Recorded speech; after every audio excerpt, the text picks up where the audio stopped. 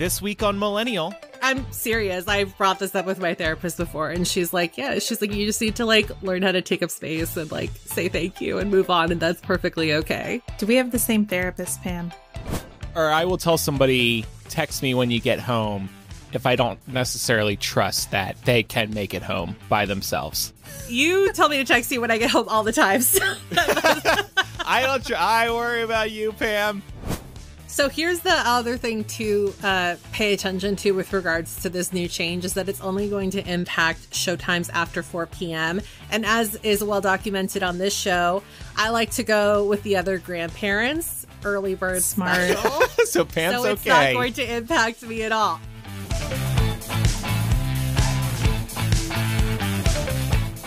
Welcome to Millennial, the home of pretend adulting and real talk. I'm Andrew. I'm Laura. And I'm Pamela. Welcome back, Laura. We missed you last week. I missed y'all. You and I apparently received a memo to wear red for Valentine's Day. I know. Oh my gosh. And my wonderful boyfriend, Mark, is here serving me wine right now. Wow. What service? What we're leaving out here is that we're having wine in After Dark. And I was like, can you please bring me a glass of wine? Because I forgot to bring one. And he showed up right in the nick of time. Yeah.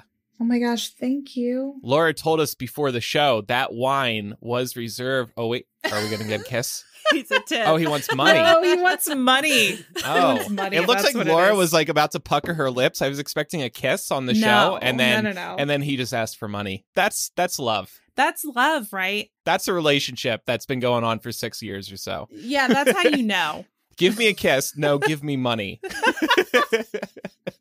And that bottle of wine you told us right before we started recording was supposed to be for after the show tonight, right? Because it's Valentine's Day. Right.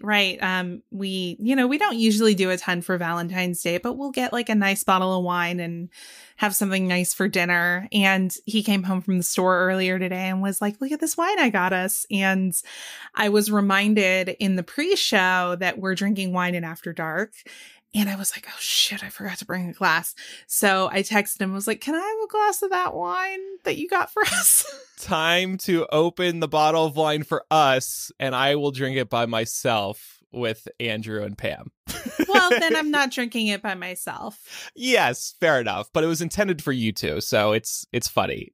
Yeah, we appreciate him sharing with us. Yeah, That's really yes, nice. thank you. It's a little baby glass. It's not a ton. Millennial owes you two a bottle of wine. What did you get? Barefoot? What brand of wine? Barefoot. No, I'm barefoot. Am I in college? No, I'm not familiar with the brand. I'll have to slack it to you later. Yeah, please. Well, so yeah, we all got wine today, and we'll start sipping it in After Dark because it's kind of a Valentine's Day themed After Dark. But anyway, Laura, you actually kind of got a Valentine via Apple Podcasts. A couple weeks ago, I read a review on air that said, I love listening to Andrew and Pam, and we were upset that Laura was left out. But look at this. We got a 5-star review from WWCJD1, who said, love listening to Laura. My gosh. That's wow, the perfect response to that last review. I know. That's beautiful. You know what? Thank you so much, WWCJD1. I love you too. Aw. I wonder what the username means. WWCJD. Yeah. So it's not what would Jesus do? Charlie. CJ do? What fictional CJ? I'm thinking of CJ from The West Wing. Oh, well, that checks out because you're a big West Wing fan. right. So, But then what's the one? well, WWCJD was probably taken, maybe. So they added a 1, and maybe they think CJ is number 1. She is, honestly. There you go. All right. Well, anyway, wanted to talk about this piece from New York Magazine's The Cut. They influenced the internet late last year with their Nepo Baby piece, and we didn't talk about it on air. But now they're back with another piece, getting people talking again about popular culture and just the way to live. They shared 140 etiquette rules for specific kinds of interactions or situations that make people anxious, afraid, uncertain, ashamed. And we went through these rules, and the three of us are going to now agree or disagree with 3 each. And they put a lot of thought into this next piece, and I love some of these. So this first one, and I'm quoting now, while on a date, if you find you're talking a lot, ask yourself, when was the last time I asked a question? There's no need to keep a tally or trade queries back and forth like it's a tennis match, but do at least be aware of how long you're holding the floor and take care to share it, end quote. I want to extend this out to being amongst friends, too. Shut the fuck up if you are talking for several minutes and let the other person talk for a few minutes. It is very clear to me, at least, when somebody is talking for way too long a time and needs to shut the hell up and share the floor. This actually happened to me a few weeks ago. A friend was over, and let's hope they don't listen to the podcast, and they would not stop talking. I was ready to walk out of my own home. I was getting so annoyed with how much this person was talking. Man, you're going to have to text us after the show and let us know who it was. I'm curious. No, I think we've all been in that situation. And usually what makes it even more awkward is if you're in a big group and that person is there, because you will slowly start to see everyone start disassociating and just phasing out of the conversation. And everyone's eyes are glassed over and that person just keeps on going. Like, I think it's a social awareness thing, or can be. Yeah. But yeah, it can be really irritating. Maybe there's like social anxiety too, where it's just like they're so stressed about there not being any silence. Yeah. Maybe. I think so too.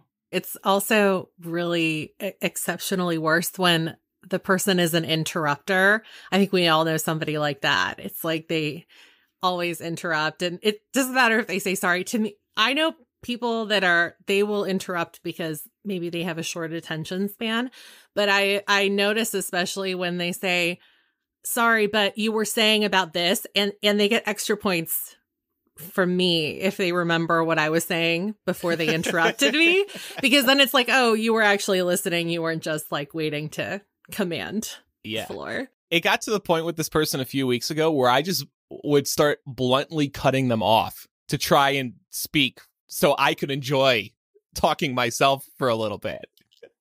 But yeah, I mean, you definitely see this on dates too. And I think it comes back to self-awareness. Just to be a good person in the world and society amongst friends on a date, you gotta be self-aware. For 90% of it, we're all going to make mistakes with what we say or maybe talking a little too much, but you just got to keep that voice on in the back of your head who's saying, all right, now it's time to ask them about where they came from or what they've been doing or how their holidays were or what's going on with their work. Like, I hate when somebody's just talking nonstop about their job. Ask me about mine. I'll talk to you about it for a little bit. It's also really easy just to say, but what about you? Mm-hmm. Yeah. So even if you are not, if you feel like, even if you have trouble coming up with questions, most people that are letting you speak are probably asking you really good open-ended questions. So as long as it's not something hyper specific to you, it's really easy to get into the habit of saying, but what about you? Yeah. And I've brought this up before. This is one of my top pieces of advice, mainly for dates, but it can be friends as well. Play into their interests. If they love trains, even if you don't give a flying fuck about trains, you talk to them about trains. What's your favorite train? When was the last time you were on a train? What's your favorite train in Thomas the Tank Engine, the television series? Like, ask them all kinds of questions about trains. That's how you win in life. You focus on them, and then they'll focus on you. They'll return the favor. It's a beautiful cycle. When was the last time you played Ticket to Ride, Andrew? Oh, actually, just a few weeks ago. The reason I bring up the train example is because my interpersonal communication teacher who taught me about that was a huge fan of trains. So he would always use the train example. So next one in this list that I wanted to talk about.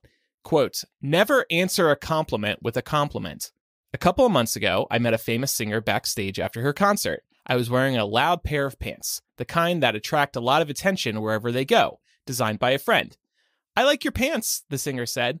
I like your glasses, I responded in a panic. Horrible, false sounding. And how could it not be? A compliment that follows a compliment, even if it was meant sincerely, will always sound forced. I'm guilty of this one, responding to a compliment with a compliment.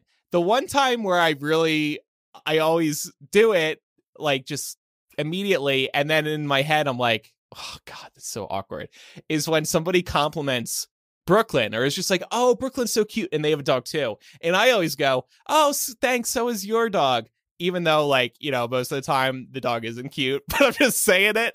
Well, you just have to. It feels like you have to, at least. yeah, that's like a politeness maxim, right? There are certain social rules that we all abide by in conversation. But I'm right there with you. I find it almost impossible to receive a compliment without returning one nearly immediately. Yeah. I don't know why. You just feel rude if you don't. It's like, oh, your hair looks great. So if you don't respond with, oh, your hair looks great too, then that person's going to assume their hair looks like shit.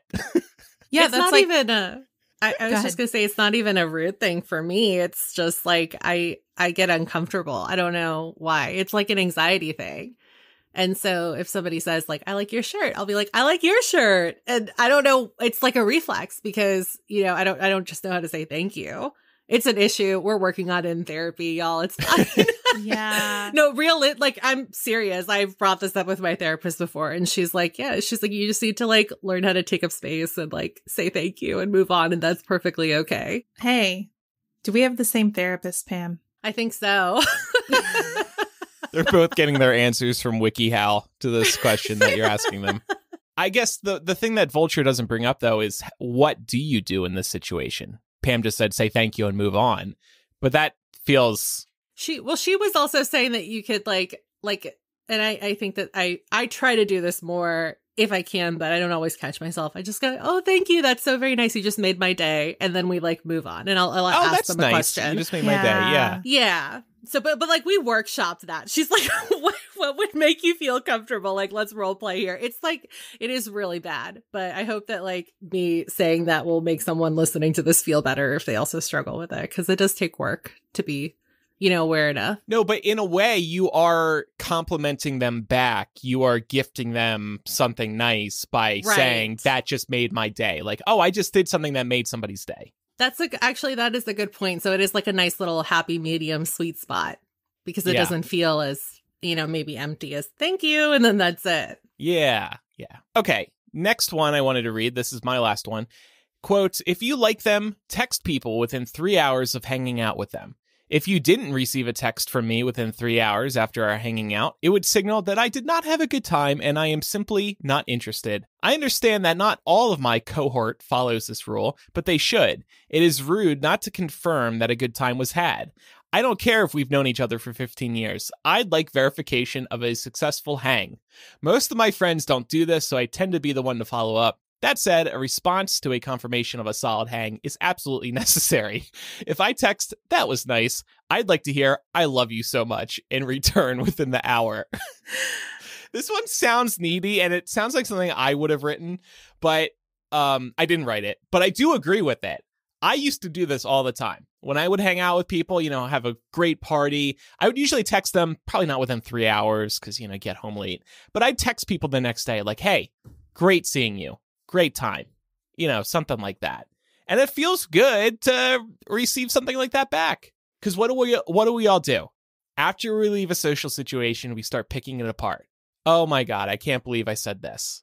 I can't believe I did that. That felt so awkward to me. Nobody else is thinking about this except for us. That one like throwaway line that we said. But we harp on it. So that's why it feels good, I think, to receive a message like this. Do you two do this? No, not exactly like this.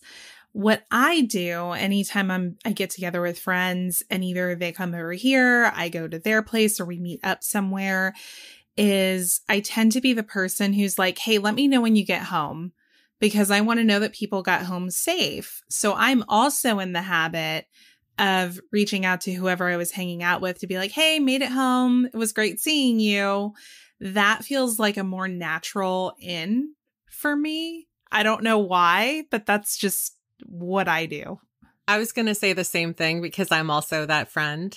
I'm the text me when you get home friend, which I also have heard like it kind of gives off a similar effect because you're asking because you care and you want to make sure that that person got home safe. But I have also read that it's more common for women to ask other women to text them when they get home than it is for men to ask women to text them when they get home, because women have to worry about safety issues, you know, when they're to and from places. So I think that that's really interesting. But yeah, I also find it really easy to tack that on as soon as the person says, I made it home safe. I just go, oh, thanks for letting me know. It was so fun seeing you. I had such a great time with you. Yeah. And then that's that. Yeah. I will tell somebody, text me when you get home, if I don't necessarily trust that they can make it home by themselves all the time. Well, you tell me to text you when I get home all the time. So I worry about you, Pam. I know, we've uncovered something here. I'm thinking like my brother. I don't trust my brother. Yeah, there's a couple other people. I don't necessarily trust Pat. It's not, you know what? Maybe I should rephrase this.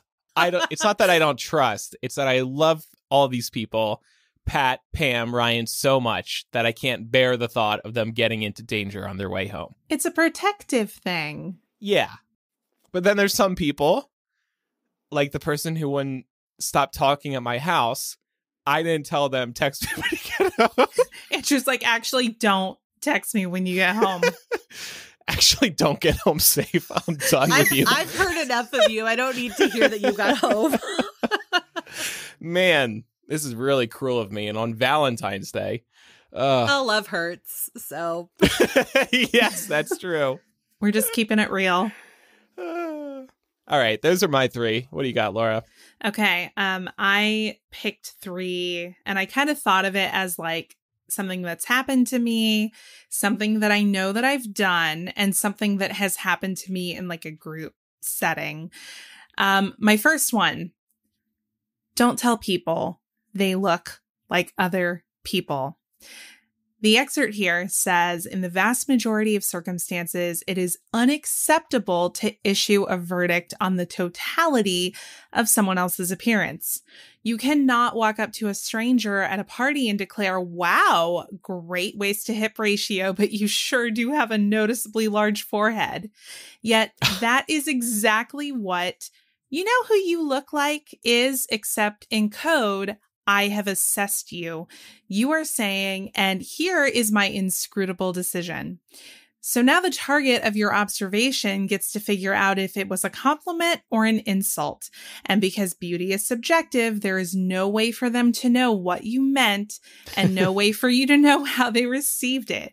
You simply cannot guess how the other feels about young Barbra Streisand. This is something that has happened to me on a couple of occasions with other fair-skinned, dark-haired, plus-size women. So many times being either confused for them or just directly told, oh my gosh, you guys could be twins. And I'm like, aside from some really basic fucking features, that is not true. It is so obnoxious to tell somebody that they look like somebody else on the basis of those kinds of basic features like hair and skin color, size, height, and everything like that. You know, this is a really big problem, I know, for people of color. I have definitely heard stories of this probably happening to a greater extent for them, especially if they're interacting with someone who's very insular and not exposed to the world. But yeah, it's like a huge pet peeve of mine. I hate it when people do that. I honestly never thought about this one being a problem, but the reasons that you're describing and what this person on Vulture wrote make a lot of sense. I had never thought about it from the angle of, by comparing you to, say, a celebrity, you're actually reviewing every detail of a person. Never really thought about it before. I will say to your... So I'll stop.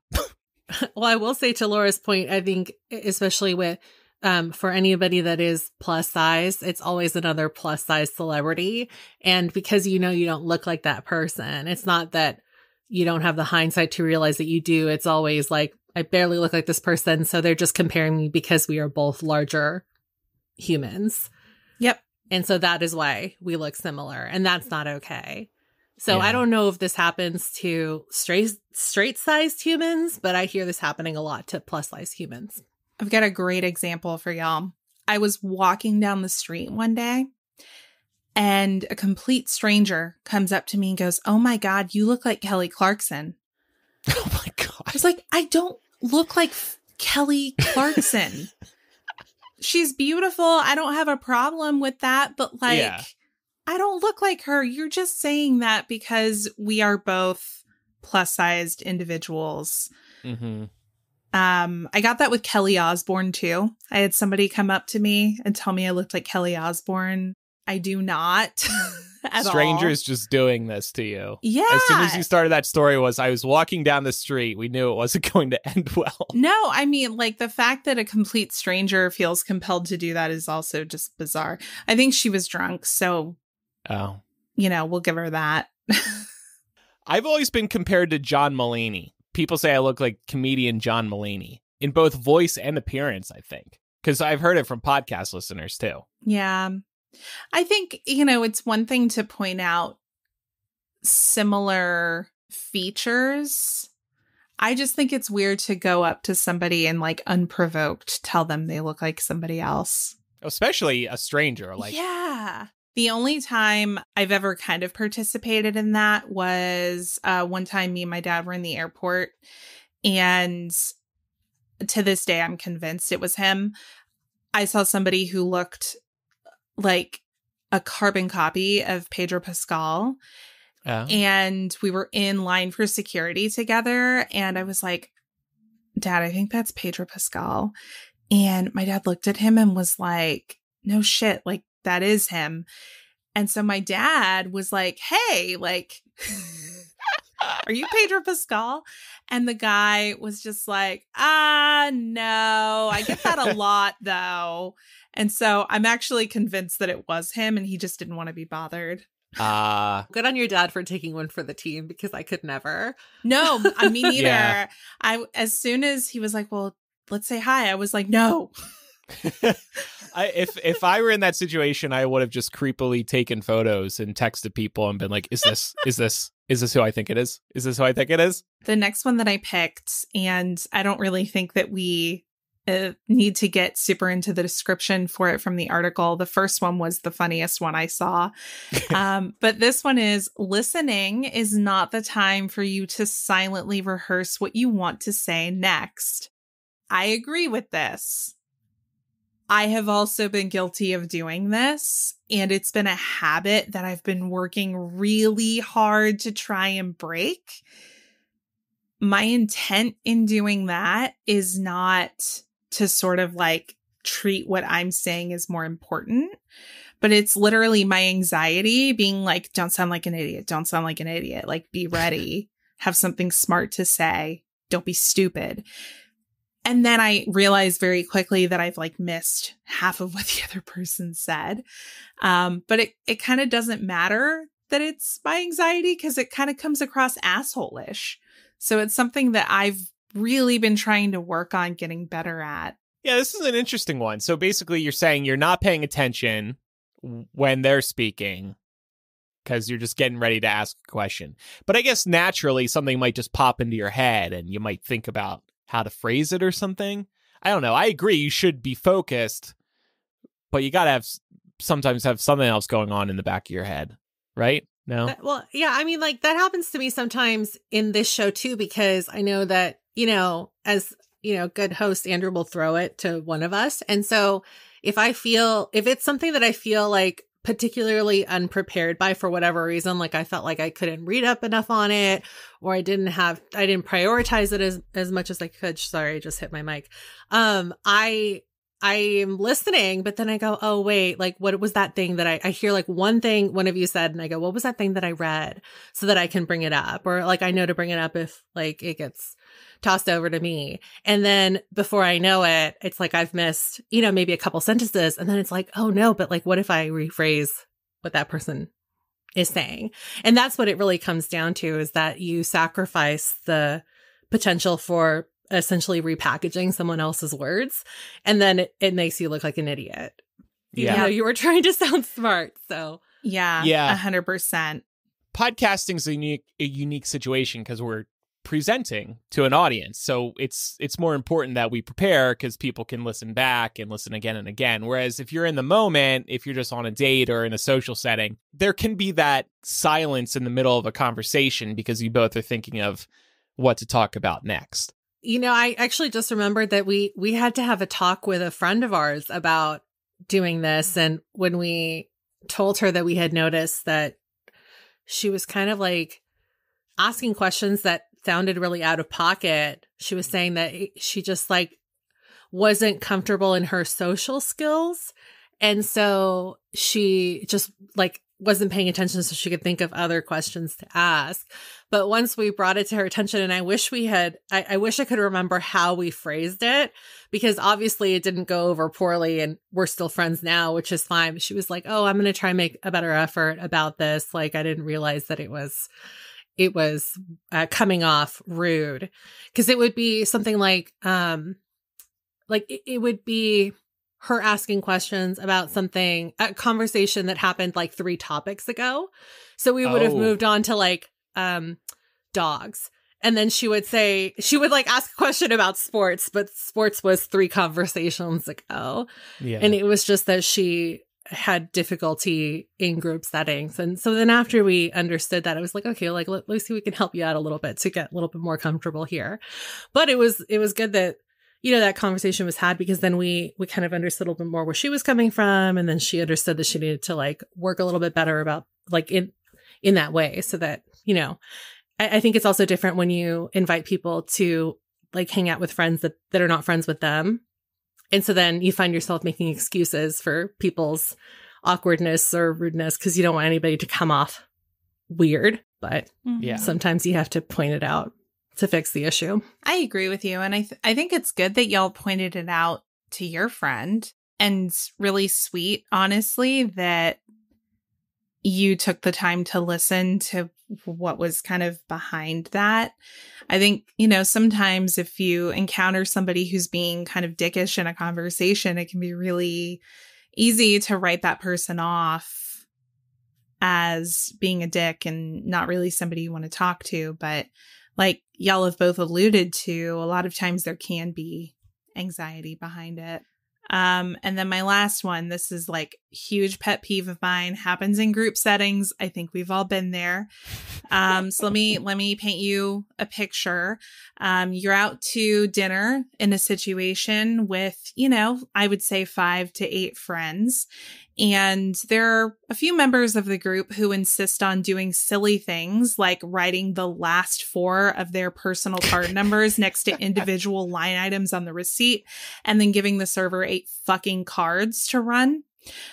Or sometimes you'll get the people who want to get uber granular about things, saying things like, oh, well, I just had water and you had like a soft drink, or God forbid, a glass of wine. I think that when you go out to eat with friends, the courteous and expedient thing to do to not make everybody's life hell is just to split the bill evenly. It irritates me so much when I'm out, particularly in large group settings, where somebody decides that they need to get their bill down to the exact cent of what they ordered. You didn't go out to eat for that purpose. You went out to eat with your friends because you wanted an experience dining with your friends. If you didn't want to spend money doing that, you could have had a dinner party at home, or you could have just gotten together and not had dinner at all. You did this because you're looking for a specific experience. Pay for that experience, and don't make everyone else's life hell while you sit grappling over, you know, $8 or whatever for 30 minutes. Yeah.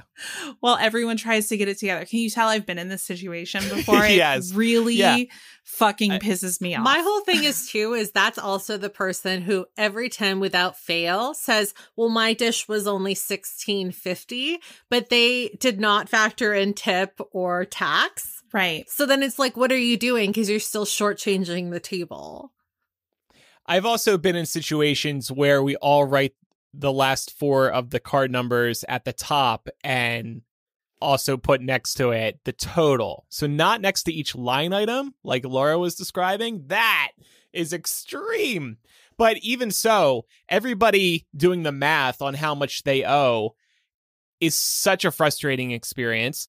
I agree about splitting it evenly as long as everybody spends similar-ish amounts. I agree. I'm not sweating over a few dollars, especially if it is a big party and you are splitting it evenly.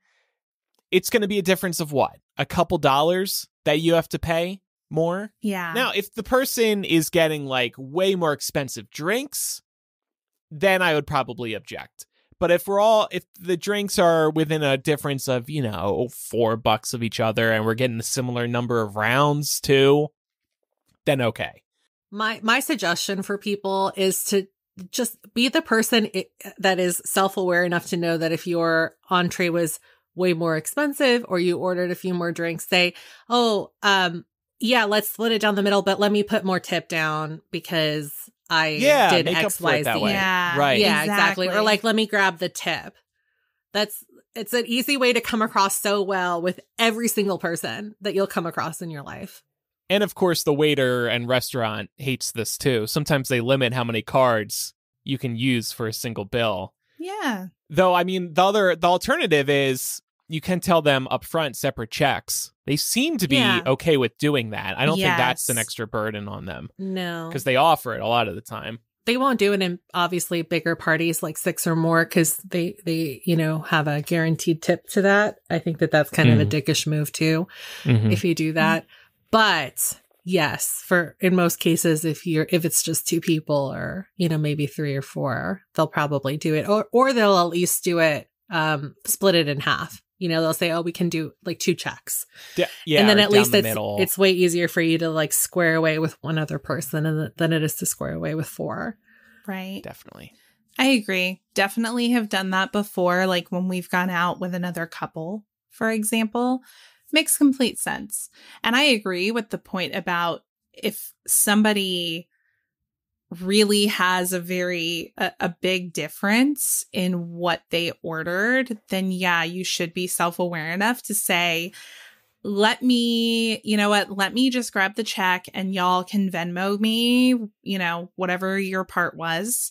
Or like, let's split this and I will, like Pam said, take care of the tip or something like that.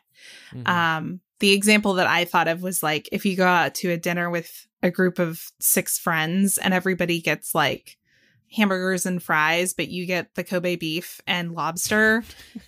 Yes, there is absolutely a difference there. And not everyone should be expected to pay for your expensive ass food. But if it's generally like within the same range, I don't understand why people sweat it. I can't tell you. I mean, like I don't eat meat. The number of times we go out to places with friends where appetizers are ordered that have meat in them all the time. I don't care. Can you imagine if I was like, but I didn't eat any of that appetizer, so I'm not paying for it. Like, go fuck yourself. Yeah. Please. Yeah. All right, Pam, what do you got for us? So the first one I have here is if your friend is dating someone you seriously object to, you have one shot to sit your pal down and say so. And I would extend this also to family members too, like siblings, because I think we've all been there. We've all had either a friend or a sibling who's dating somebody that we just like really don't like. And I do agree with this because at a certain point, especially if, they're already adults, you could give advice. But you can't keep harping on it because it's that person's life and you just run the risk of, causing a rift in your relationship with that person. And at the end of the day, it's not worth it because you kind of get the sense when somebody's going to stick around versus when they're not. So all you can do is kind of be there for that person. And I think you also need to try and do it early because the longer into the relationship it gets, the harder it is to be like, hey, so that person you've been dating for the last year, right? I actually freaking hate them and then it's like, why didn't you say anything sooner? In the early stages of dating, because the red flags will pop up before it's official For Yes. sure. But once it's official, can't really do anything about it. So you better speak up when they're still casually Speak now seeing or each forever other. hold your peace. Right, exactly. Yeah. And be prepared for them not to take it well. That's a distinct possibility. But yeah, I agree with this. On the other hand, if they end up breaking up with this person down the road, but then you tell them at the end, after the breakup occurs, oh, you know what? I never liked them. They might say, oh, I wish you said something. Then you Yeah. just No have matter to how bite late your it was. tongue and knowing that you did, you know? Yeah. I actually don't feel like that's really worth it usually, but it's funny you mentioned that because that we had a situation like that in my family. My youngest sister was I guess she had been dating she's dating somebody different now, but her last boyfriend before this happened to live in Portland, and so once when she was going to visit this ex-boyfriend, she had some time to kill, so my brother picked her up, Sergio picked her up, and then he dropped her off at the ex's house. And the next time we saw her when we were all home together, he was like, so how's the guy? And she's like, oh, we broke up. It didn't last. He's like, yeah, I never liked him. And she's like, why didn't you say anything? And he's like, well, because you're 23 and, I can only say so much. He's like, I didn't like him. She's like, you only met him once. He's like, once was enough. She was like, well, you don't want to hurt them. Six. You don't want to insult them. Yeah. And it's like, oh, maybe they know more about this person than I do. So who am I to judge? All that. He's like, nah, I got a bad vibe. And she's like, you saw him for 5 minutes. She's like, I just knew. And she's like, well, you were right, but I wouldn't have listened. So my next one is if you've met someone and they clearly don't remember your name, say, hi, we've met, I'm X. And I would add to this too, that like, if you're somebody's plus one, the polite thing to do to get your friend or your significant other out of a jam is to introduce yourself to the person you don't know so that they have to tell you their name. Oh. You can help out your friend or your date. That's a good tip. Pam, you're so savvy. Our social queen. I don't know if I have the guts to do this, though. Hi, we've already met. I'm Andrew. No, but usually what I will do is because, I don't know if you have to do this very much anymore, Andrew, but obviously, you meet a lot of people and when you're working in media, and so you're going to forget somebody's name at some point. So usually to put other people out of their misery, because I've been on the other end where people are demanding that I tell them exactly what their name is and where we met the first time and what have you, is I'll just say oh, hey, I don't know if you remember me. I'm Pamela. We met at this place. Yeah, it's nice to see you again. And then they go, oh, that's right. Or usually they have something else. I'll throw in some additional context. Andrew from Hypable. Oh, right. Okay. Yeah. He's like, oh, you look really familiar. I think we met at this place. You're right. Yeah. And then my last one is if you're somebody's house guest, always strip the bed, even if they tell you not to worry about it. So yes, you agree? Yeah, 100%. So I actually put this in here because this was something that I was taught to do. So I was raised to do this. And so I think that's why I do it. So I will also if I'm staying over at a friend's place, in addition to stripping the bed or whatever, I'll fold the blankets and stack the pillows. So it's a little less work for them, regardless of if they're going to wash those things or not. But I won't judge people for not doing that because I don't know how other people were raised. But I do notice when other people do it, and I think that it's a very nice gesture. So it is. I know somebody who does this in hotels because, of course, they're going to take the sheets off to clean the room. I don't do it in hotels. No. Laura's scoffing. No. Well, this is house guests, not hotel guests, So it's if I was staying over at either of your places, I would obviously. A friendly courtesy. Yeah, I would strip but it's still the same thing. You're saving time. I would probably even ask you both, oh, do you want me to take these to the laundry or can you point me to the laundry and I'll just drop these off for you? Yeah, maybe I should do this. It's nice. I will say I'm not as nice as you, Pam. I do strip everything and I will kind of fold it non-conventionally, take the sheet and kind of do a messy fold with it. And and lay it at the foot of the bed. And I do not stack pillows. I'll put the pillows where they should be at the head of the bed, but that's what I do. Yeah, I do not fold anything. I don't fold the dirty sheets because I know those are going to get washed, but I'll fold the blanket, Okay, I don't. Okay. Well, that's okay. I think it's an excess, but like I said, that was like something that my grandparents and also my mom was always like, if you go, like when we stay over here, remember you have to like strip the sheets and fold the stuff. And so. Well, thank you to The Cut for these and 131 more etiquette rules. You can find the full list online, of course. Kind of fun to browse through. We've been talking about this for a while. I think this is like a fun, dare I say, social activity. Go through the rules with your friends and debate them. I don't know. People are like, wow, I don't want to hang out with Andrew. Now I know why that one guy wouldn't shut up. He didn't want to give Andrew a chance. Hey. Let's talk etiquette rules. If you don't want to find yourself at an uncomfortable dinner out situation with a friend who is insisting on splitting the bill 8 ways, do this instead. Just get together, order a pizza, and do this in the living room. Yeah. More show today, but first, this week's sponsor brightens and shakes up my evenings, HelloFresh. With HelloFresh, you get farm-fresh, pre-portioned ingredients and seasonal recipes delivered right to your doorstep. Skip trips to the grocery store and count on HelloFresh to make home cooking easy, fun, and affordable. That's why it's America's #1 meal kit. If you're looking for an easy way to eat well and save money, cut back on expensive takeout and delivery with HelloFresh. You'll love how fast, easy, and affordable it is to whip up a restaurant-quality meal right in your own kitchen. No matter your lifestyle or meal preferences, HelloFresh has recipes sure to please everyone at your table. From fit and wholesome to veggie or family-friendly, you'll always find something even the pickiest eaters will enjoy. Picky people will also love the flexibility. You can pick your meals and skip delivery weeks if you need to. Not only are the meals delicious and unique, but they also come nicely organized, so they're easy to store in your fridge. I think Pat and I have been returning to certain HelloFresh recipes for close to a year now because we fall in love with some of these recipes and we want to enjoy them again and again. We like doing the fit and wholesome themed meals because we eat terribly on the weekends, so to make up for it, HelloFresh comes through with healthy meals during the week, while still enjoying something very, very satisfying. You gotta give them a try. Once you start making these, you'll be so glad you did. And we've got discount codes so you can get this great stuff for less.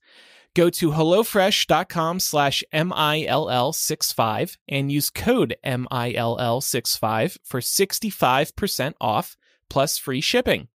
That's HelloFresh.com/MILL65 and use code MILL65 for 65% off plus free shipping. We'll have links in the show notes as well. HelloFresh is America's #1 meal kit. All right. Before we hop into this next one, or float off to this next one, I guess I could say, Andrew, do you want to explain the title that you gave this segment? When we were doing our planning meeting last Friday and sharing it with our executive producer patrons, I just thought of it. Even though I haven't seen the movie or read the book, I just typed in "You'll Float Too." So the title of this segment is "You'll Float Too." And what is it about? Chinese surveillance balloons. So you're probably already familiar with this story, but as kind of a quick rundown for anyone who may have missed it, in late January, a Chinese surveillance balloon entered U.S. airspace near Alaska. It ended up traveling over Canada and the continental U.S. It spent quite a bit of time over Montana for some reason. It was later shot down a few days later off the coast of South Carolina. After it, and this is according to the U.S. military, this is an actual quote, after it stopped loitering over Montana and proceeded as fast as it could toward I the gotta East get out Coast. of here. Since then, though, adding even more to the story, 3 other unidentified objects have been shot down over Alaska and Canada, which prompted, some rumors and some interpretations that there were multiple of these spy balloons. That didn't end up being the case, at least not in this circumstance. But I thought we could share some details about the balloon, the confirmed one that was shot down off the coast of South Carolina. The one and only. This thing was 200 feet tall with a, quote, jetliner-sized payload. So this thing was huge. It was taller than the Statue of Liberty. It also contained tech equipment that could pick up communication signals and other sensitive information. It had solar panels on it, multiple antennas, and multiple propellers, and weighed more than a couple 1,000 pounds. Pretty big beast. Yeah, huge. Did you guys see the pictures of this thing being recovered out of the Atlantic? I did, and the video of it being shot. Yeah. I mean, when you saw it up in the sky, it was so high up. What was it, 40,000 feet? Or maybe even higher, because it was above commercial airline altitudes. It looked small, of course, but like, I don't know, just threw off my perspective of it. And I never could have imagined it was the size of 2 or 3 buses. Well, also when you hear the word balloon, right, you're thinking a completely different thinking thing. The It balloon. You're thinking, right? Yeah, something small and wholesome. Yeah, a little happy birthday balloon. This was not that. Maybe we can use a picture of this for our social posts or something this week. It was definitely not small and cute. And I think what you're both alluding to, and what a lot of people were wondering last week, was why wasn't this balloon shot down sooner? It was allowed to traverse basically the entire North American continent, from Alaska all the way down to South Carolina. And I think when you think of it as a balloon, it sounds easy, logical, kind of obvious that you would shoot something like that down if you thought that it was spying on you. But the military actually said that it waited until the balloon was no longer over U.S. territory in order to remove the possibility that falling debris could harm people. We have to remember this thing was huge. It wasn't something that Pennywise the clown carries around. It really could have hurt people if it had been shot down over any population centers, right? Right. It was initially spotted over Montana, though, and there's a lot of open space out there. So I wonder if they did the math and determined that if they shot it down, it would hit some populated area, no matter how small. But I've also been thinking that maybe they didn't want to shoot it down because of that, yes. But also, I think Americans just generally would hate the idea of knowing that the military is shooting down an object and it's going to land on land. It's not so much that it could potentially hit somebody. It's also that it's being shot down over our country. It's just an uncomfortable feeling to know that something could fall out of the sky at any moment. Yeah. And I think to consider too, you're right. There is a lot of wide open area in Montana, but I think there are a lot of farming communities out there. There are protected lands out there. And with something like this that's flying, this thing does have navigation control when it's in flight, but when you shoot it down, you can't predict where it's going to land. And even if it doesn't hurt anybody, it could still cause, destructive property damage or damage to, things that are not recoverable or fixable. So I understand why they waited. Yeah, that's a good point. I also think that there was a secondary benefit, and this is just me. This is just me thinking about this too much.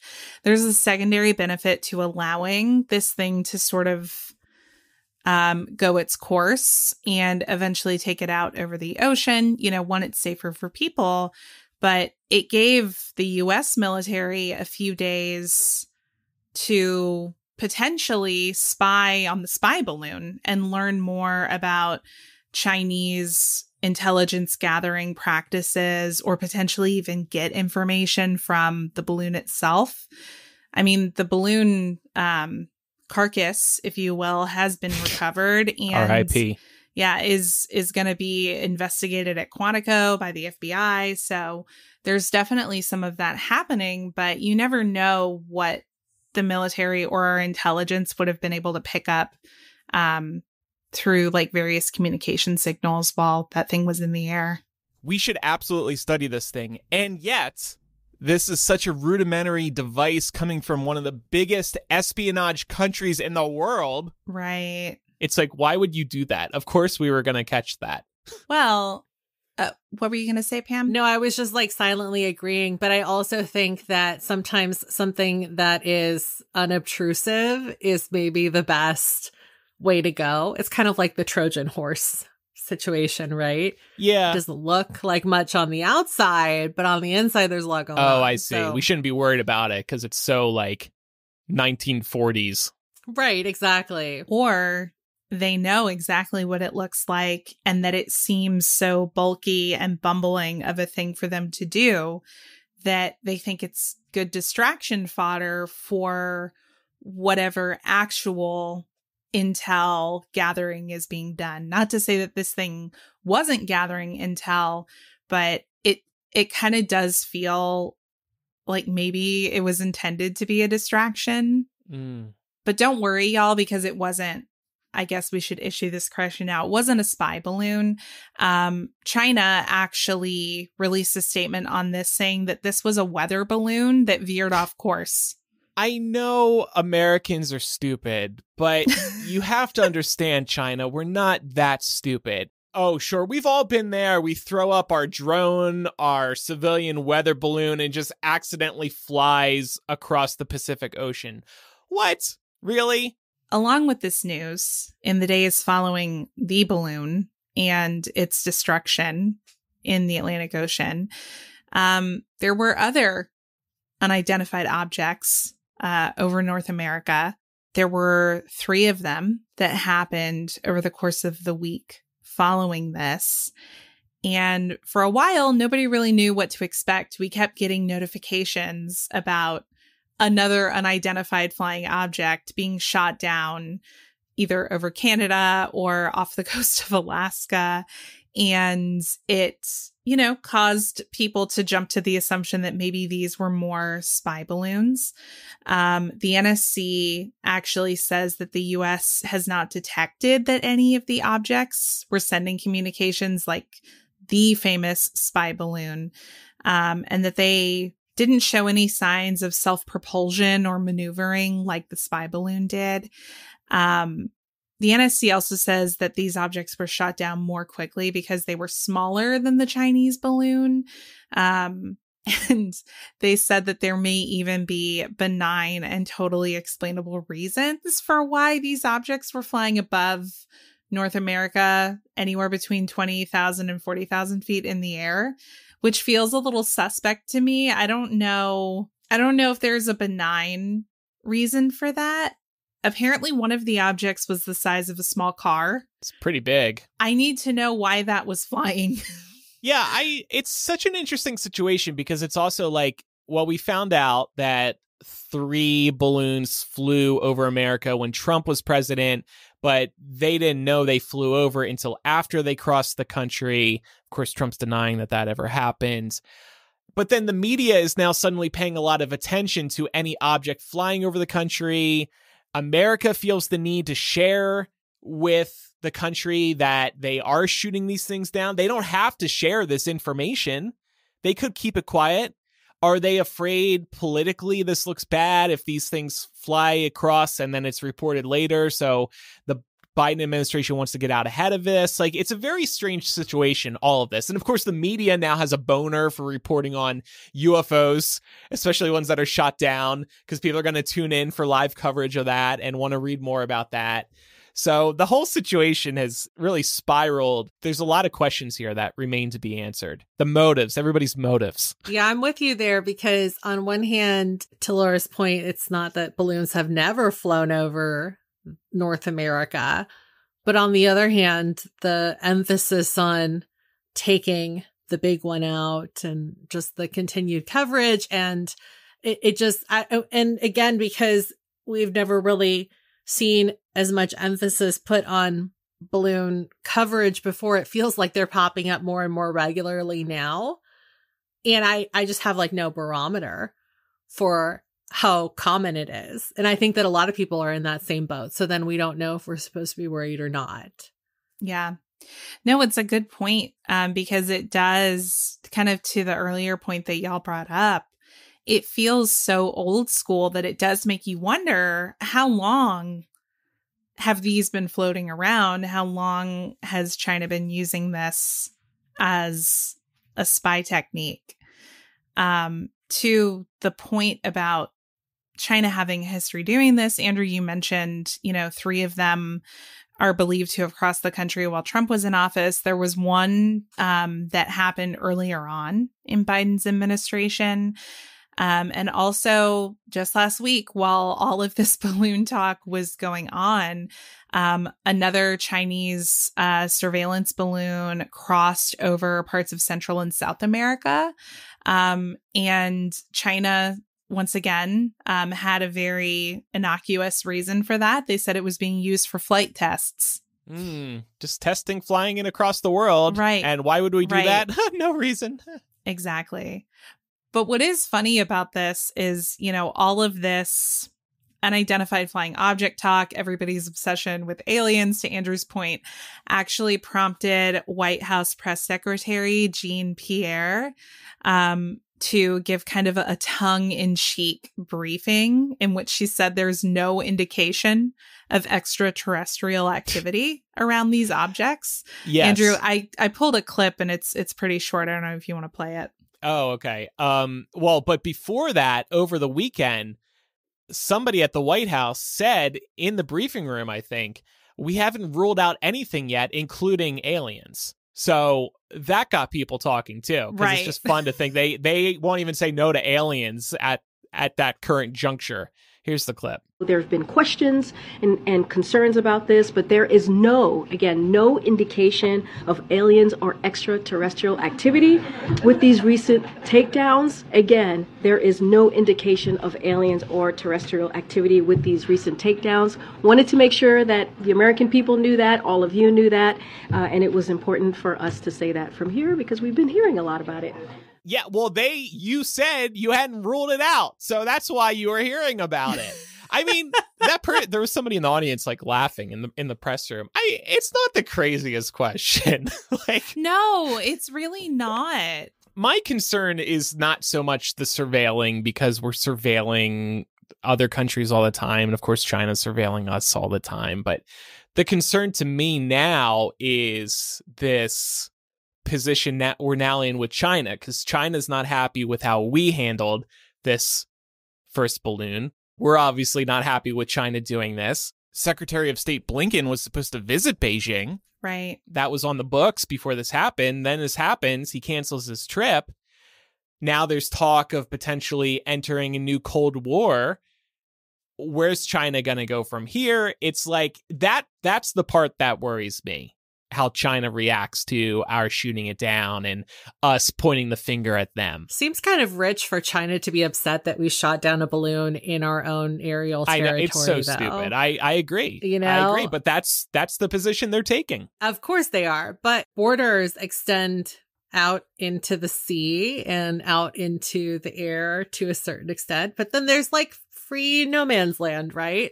And if they didn't want their balloon shot down, then maybe they should have kept it further off the coast. I mean, I don't know what to tell China there. It just seems kind of silly for them to be taking that stance, but what can you do? Yeah. I mean, I think part of that may be motivated by the fact that in a lot of ways, the US has not put its best foot forward on the world stage in recent history, and that has created somewhat of a power vacuum for China to gain more influence in that regard. So the further that we step back and the more isolationist we become, we kind of invite this sort of thing on ourselves, especially when somebody's competing to be a world power. Yeah, that's a good point. So we thought that we could end this on somewhat of a light note by making some predictions. Where do we think the next balloon is going to appear? I'm thinking of launching one of my own and seeing how far it can go, since that's kind of trendy right now. Let me see. I will predict one will show up above the skies of Texas within the next month. And of course, Texas is going to lose their shit if they spot a balloon. That thing's going down. No matter how many people get killed on the ground, that thing is going down. You know that there are people in Texas that have been waiting. Oh, yeah. People have been saying that, too, online. Like, I would shoot that out of the sky if I saw that on the ground. It's super high. You would miss. What rifle? You would, right. know, right. You would miss. And by the way, I have to remind everybody again, I had that end of year prediction in our season 8 finale. I said, quote, there will be a UFO sighting the likes of which we've never seen. And I may have meant aliens at the time, but this prediction has come true. This is a story. It was unique in that this one was spotted while it was flying across the country, and you could see it from the ground. You couldn't shoot it from the ground, Texans, but you could see it from the ground. I think Texas is a good prediction. I will say probably somewhere off the West Coast because they've already kind of come east. So maybe kind of closer to like the U.S.-Mexico border. Okay, you're feeling southern as Somewhere well. around there. Yeah. Interesting. I was thinking, how close can they get to some of the more central government and financial establishments that exist on the East Coast? I'm wondering how close they can get to something like that without being detected. It's probably why they either haven't gone there or they're doing something more subtle in those areas, because you couldn't fly one of these things over DC, for example, or New York. Well, nothing can fly over those cities, right? Technically, so that makes sense. So I wonder where they'd need to be. If I had to bet on what was next, I think I would say that. However close Maybe they they'll could fly get. over Mar-a-Lago. That'd be great. Oh my God. I'll fly my drone over Mar-a-Lago. I don't care if it gets shot down. That'd still be fun. Well, see, here's the thing. They don't have to surveil Trump. He'll just tell them. He'll just hand over classified He'll get on Twitter documents and share the information. True. And final prediction, how many balloons do we think there are going to be in 2023? I think we should add this to our year in review. Yeah, we can keep track. I'm hoping this starts to slow down. Like I said, I think now there's a lot of media interest in highlighting any balloons that are shot down. The government wants to share that they're shooting this stuff down for whatever reason. Again, they don't have to do that. I'm just going to say, I'm going to be conservative and say 10, because I don't want this to be an ongoing story throughout the year. Unless it's a serious one, like another one of the original balloon from China. And I just envision the Halloween costumes. I can't wait for that. I'm hoping it's going to be small. Let's move on from this. 10. I'll say at least 3 more. So a little bit more conservative than you. I was going to say we've had a total of 5 so far. 4 in North America, 1 in Latin America that we know of. Or no, excuse me, not 4. There are only 2. 2 total, right? 2 real ones. 2 real ones. I'll say 4 more. I'm not going to steal Pam's answer. Okay. You can share. And the reason I think that is because there was probably a fleet of these that were sent out around the same time. So there may be a few more floating around out there that just haven't been discovered yet. Picturing China sending them all off at once and just like waving goodbye as they all fly off into the sunset. All right, well, enough of all this scary news, Pam. I mean, my news is a little bit scary too, but in a different way. So a couple of weeks ago now, there was some information on Netflix's password sharing crackdown that got leaked, and they've since walked it back. And we've talked about this before. We are not surprised by the fact that they're going to start cracking down on password sharing. This is something that they shared in a first quarter meeting, and they've also been testing this out in Latin American countries, but it looks like a lot of us that are not in those countries are going to start seeing the brunt of what this entails very soon. So as it stands right now, they've already extended their rollout to the crackdown and expanded it to include Canada, New Zealand, Portugal, and Spain. So under the new rules there, which will likely be what we'll see out here in North America too, so that's why we wanted to keep you all updated on this, is that Netflix is going to start prompting and helping users set up a primary location for their Netflix account. And that will allow anyone who lives in the same household to easily access one Netflix account. But that also means that anybody who's on your plan that lives outside of your household in a different part of the country, or maybe you're sharing with a friend that lives a couple cities away, they're going to be SOL because Netflix will now detect that they don't share your IP address or your general location. And so when that happens, anyone detected outside of the household will be encouraged to create a new account. And they will be combating this also by asking you to verify your location. And they're going to send like a, 4-digit code to the primary account holder, which might be fine, but if you're binging late at night, you might not be able to get a hold of that person to evade this for long.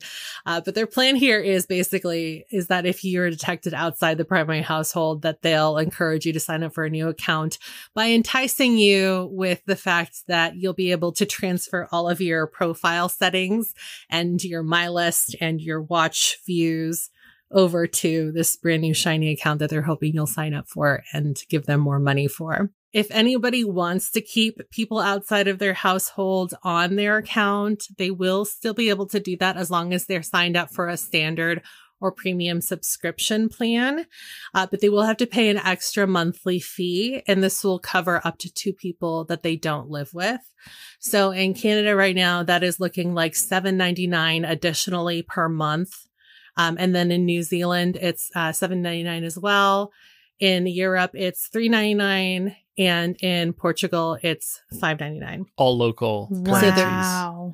Yes, all local currencies. So ultimately, it's going to be cheaper to just add somebody on to your plan than kicking them off. So I think a lot of people are just going to go for paying a little more per month and then just splitting that via Venmo every month or whatever. Yeah. I think so. It's kind of a clever way to raise prices again. Yeah. Without actually forcing people onto a more expensive plan, because you're giving the illusion of choice, right? Right, Yeah. exactly. And obviously, again, confining this option to standard or premium guarantees you that somebody is shelling out more already.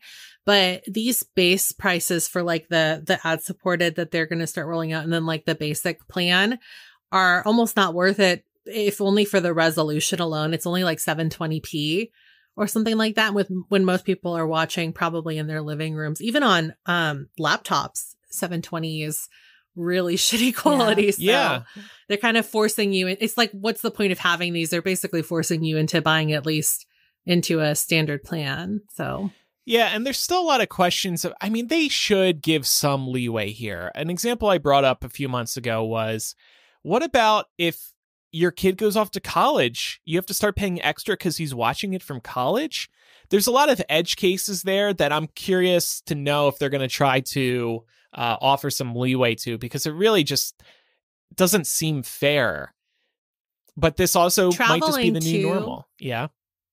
Yeah. Traveling too is, I was reading over their new statement because, they walked back the leaked information that they've been kind of using to try this out in Latin America.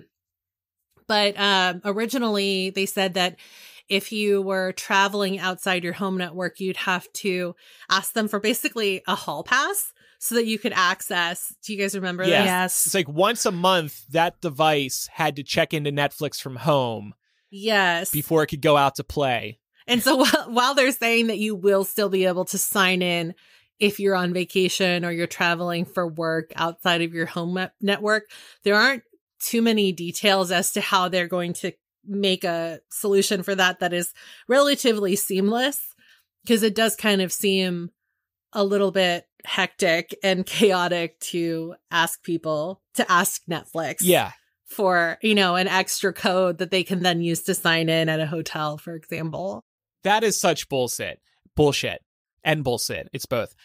I have YouTube TV. This is the streaming television service, so I can watch live CBS, ABC, CNN, etc. I stream it through Apple TV.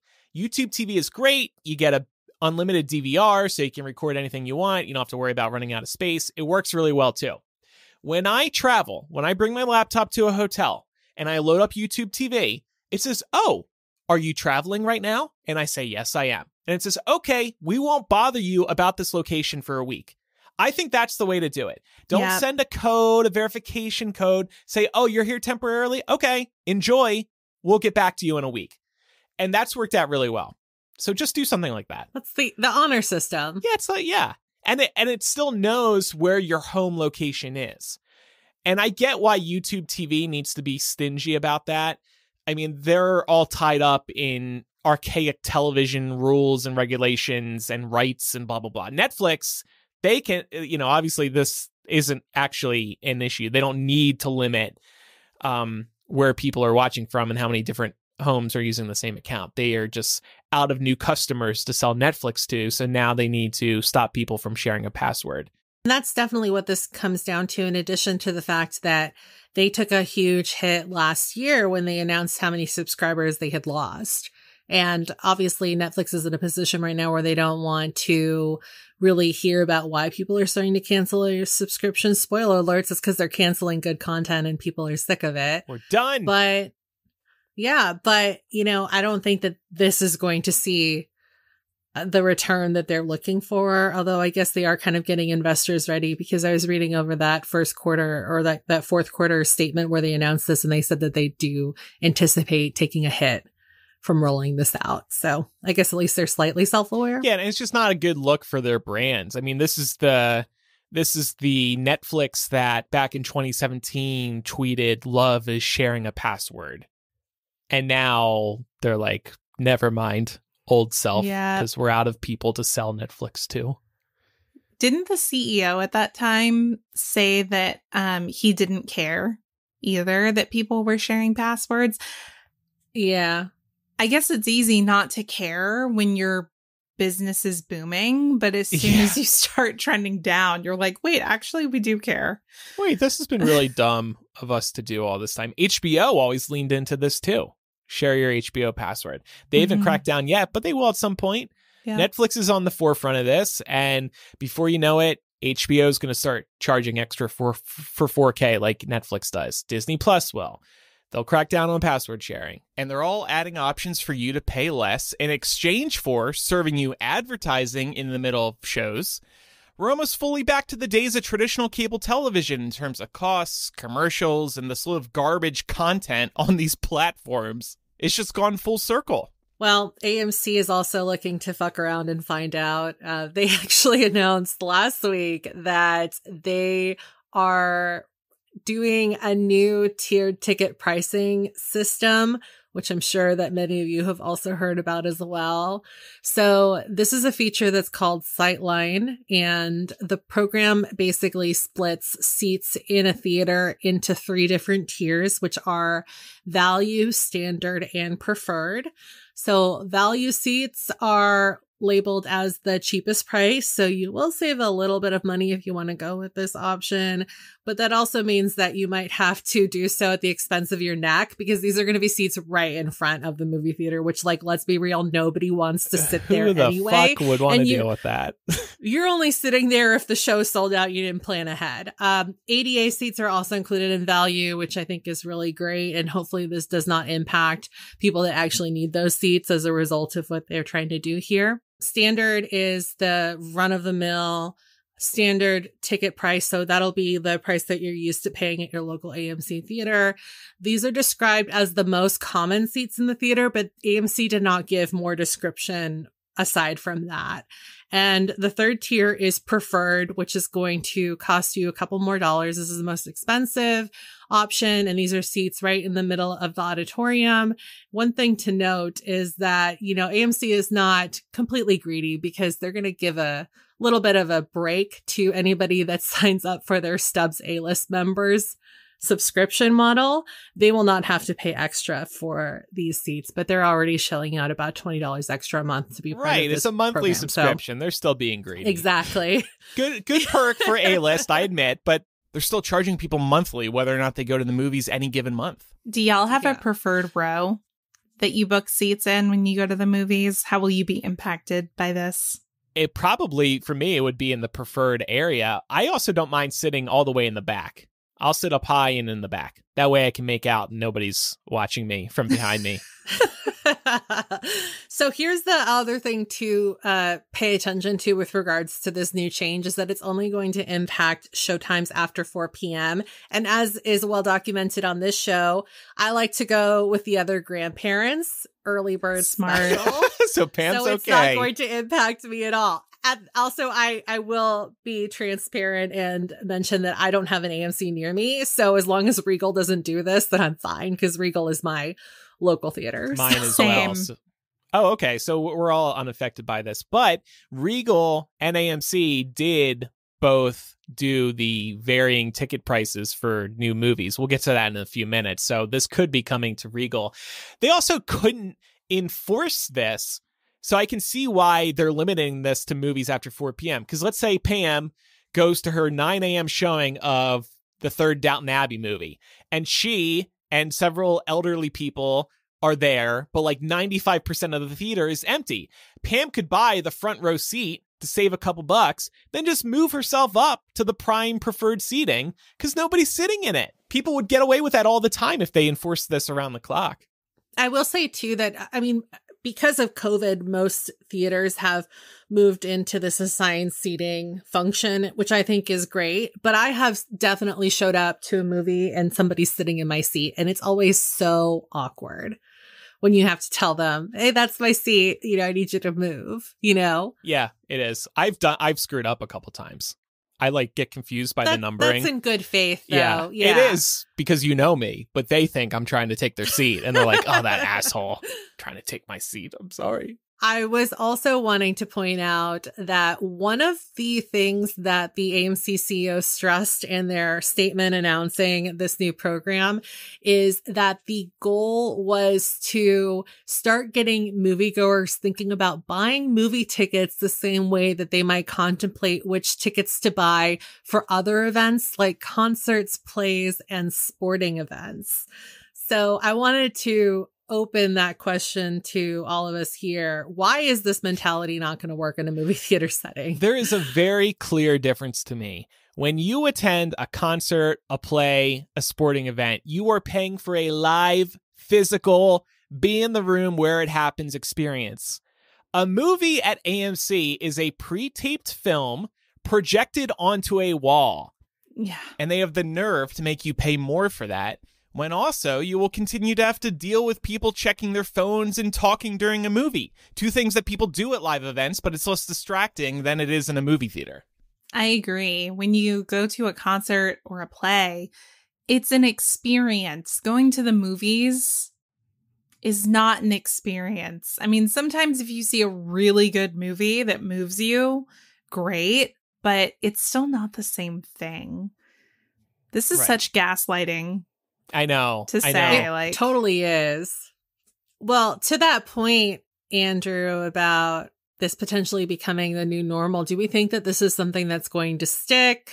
Are we worried that our local Regals are going to be rolling this out soon too as a result of AMC's decision? Or do we think that they're just going to like let AMC die on this hill? Well, I think they're going to watch to see the reception to this news from AMC, because like I mentioned a few minutes ago, AMC and Regal added, I don't know what to call it exactly, variable prices for movies depending on what movie it is. And that seems to have stuck. I went looking on AMC's website and Regal's site today for this Friday. At AMC, for example, my local AMC, Megan is $11.99 Friday night, and Ant-Man is $12.99. Okay, $1 difference. Not the biggest deal. Regal, meanwhile, our favorite movie chain, Ant-Man this Friday, the new Ant-Man, $16.50, but Jesus Revolution and Cocaine Bear that are coming out next Friday, those are $13.50. So they're raising the price by $3. Exactly. And frankly, I think I'd rather see Cocaine Bear than Ant-Man. I think I'd rather see Cocaine Bear. I want to see both of those movies desperately. Oh, Cocaine Bear looks freaking insane. It looks great. But yeah, so this has been going on for a good year now. I get it. Less people are going, but this is the other thing. Less people are going to the movies, so they're trying to make more money. this isn't going to help. You need to create a better experience. It's just going to piss people off. The movies are already so expensive as it is. Right. And most of I hate to say this because, like, I get it. It costs a lot of money to renovate, but most movie theaters are really run down. Yeah. Like, they're, everybody knows where, like, the nice, lush movie theater is in their town. And most of the time, it's not the Cineplex. Yep. Yeah. And in a lot of ways, it feels like such a similar move to what Netflix is doing with password sharing. Yes. It feels like kind of trying to redefine an experience that they helped build, and now trying to tell us, oh, actually, that thing that you've been doing your entire life, that's not actually what it is. And because it's something different, because we say so, we want you to pay more for it. Yeah. Promise me, like, nobody will talk in the theater. You're going to patrol the theaters for anybody talking. Or I have, like, a little silent report button. I can, like, hit the button and then type in the seat. And then you, like, I don't know, spill popcorn from the ceiling onto their head. Just promise a better movie-going experience, and then I'm probably willing to pay more. When movie theaters started going to reserve seating and reclined seats, that was the best. Those are wonderful things everybody can get behind. But they haven't really advanced the movie-going experience. Like, if you look at AMC's site, like I was earlier today, they have all these different, like, AMC type of theaters. I do not need that. I'm a simple podcaster. I like the one section of my movie theater where they have just a 2D screen and nice reclining seats. That's all I need. A good, clean screen, 2D, nice seats that recline. Just, I don't know, add more simple amenities like that, and I'm down to pay a little more. Yeah, I agree. And I mean, with inflation, everything is getting more expensive. So I understand that they're trying to figure out ways to package that without just saying prices are going up. Yeah. But you should at least make people feel like they're getting something new or something different out of an increased experience like that. If you want to make them think that going to the movies is the same experience as going to a concert. Yeah. All right. Well, we'll see how much worse this gets for movie goers. Coming up in After Dark today, in honor of Valentine's Day, we're going to take each other on a date. The wine will be flowing as we each pick a couple questions from the New York Times' The 36 Questions That Lead to Love, and we're going to pose them to one another.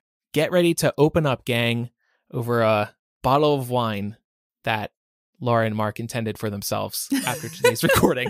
We'd love your support at patreon.com/millennial. That's where we record bonus content every week, and not just After Dark, but we do a new variety show. We hang out with Bay and higher patrons once a month. You've got our exclusive Discord group. We've got these new planning meetings that we're releasing every other Friday. Lots more. Patreon.com/millennial. Lots more is available. Thanks, everybody. And now it's time for some recommendations. This is going to be an off-the-wall recommendation, but I heard this on a podcast a few weeks ago, and I've been wanting to bring it up on the show. This is specifically for Americans. Do you know how much you will be receiving in Social Security when you retire? For many of us, it's probably, a few decades off. But you can know already how much you will be receiving in Social Security depending on what age you retire. You just go to ssa.gov to make a free account, and then it'll show you a chart. If you retire at 62, you'll be receiving this much. 65, this much. 70, that much. And it was kind of cool to see. And I recommend it because it's interesting for planning for your future. And of course, something to remember is that the amount we receive in Social Security will go up because of inflation. So the numbers you see aren't probably going to be the numbers you see in 30 years, but it'll be that at minimum, let's hope. So definitely check that out. That's cool. Chloe's going to hate you for that one. You sometimes you have more abstract recommendations. Oh. And I think she's said it to you before, but she's like, oh my God, did. finding like a way to describe this succinctly or like finding art to use for this is such a bitch. I hope it's just a bald eagle. Yeah, just do that, Clay. Holding a wad of cash in its claw. There you go. How about I take a screenshot of exactly how much I'll be making when I retire, and then she can post that? Yeah, you definitely want people to know that, right? Absolutely. Absolutely. This is truth in journalism. And then everybody will feel superior to me. No, mine was okay. I was pretty happy with it, actually. It made me feel good about my future for once in my life. I was like, that much money and I don't have to work? Cool. Well, I don't know how to transition away from that. My recommendation is it's just a cosmetic item, Rare Beauty's Illuminating Primer. I really, really like their primer. If you're going to wear like any kind of foundation or anything, it's really good to wear a primer under it just to kind of smooth the surface, to give you an even space to apply on, to do your makeup. This stuff is really nice. It does a really good job of blurring pores, and it has this nice kind of sheen to it that you would think would show up all sparkly on your face, but somehow it doesn't. It just gives you a really nice glow. So if you haven't had a chance to check it out and you need a new primer, I would recommend checking out Rare Beauties. And I wanted to recommend Storygraph for tracking your reading/setting reading goals. I've been using Goodreads for quite a while, but if you exist in any book spaces online, you might have seen a lot of people talking about moving over to Storygraph. And one of the main reasons that people are starting to do this is because Storygraph does not have any affiliation with Amazon. That's not really the reason why I chose to try it out. It was mostly because I was really curious about some of the features that they offer that Goodreads does not. And I'm really pleased with it so far. So I highly recommend checking it out. One of the things that I really like about it is that it allows you to set multiple goals. So it's not just, I want to read this many books. You can also set goals for how many pages you're hoping to read over the course of 2023. Or if you're an avid audiobook listener, you can also set a goal for how many hours you'd like to listen to throughout the year. So it's really customizable, which is really nice. Their stats are a little bit more in depth too, because it'll break things down by charts based on the type of genres and subgenres you tend to gravitate towards. And then I also really like their tagging system because it really kind of gives you a quick, easy to digest overview of any book you might be interested in. So I just finished rereading Daisy Jones and the Six by Taylor Jenkins Reid, and I'm looking at the tags for this book. So they have basic ones like fiction, historical, literary, music, but then they also add extra ones like emotional, reflective, and medium paced. The pacing one specifically is really helpful for me because sometimes you just want something that's going to really kind of get you in there and hook you. Definitely. So yeah, definitely recommend checking this out. They have a website, and then also there is an app as well. So if you're more app based, they have that for you too. Cool. I will definitely really check cool. this out. Yeah. If you have any feedback about today's episode, you can send an email to millennialshow@gmail.com or use the contact form or anonymous confessional on millennialshow.com. You can also follow us on social media. We are Millennial Show on Instagram, Twitter, and Facebook. And over on TikTok, we are Millennial Pod. And don't forget, we would appreciate a review, especially if you're enjoying the show over on Apple Podcasts or Spotify. If you love the show, 5-star review. We appreciate any honest review. It does mean a lot. That does it for this week's episode. I'm Andrew. I'm Laura. And I'm Pamela. Bye, everybody. Bye.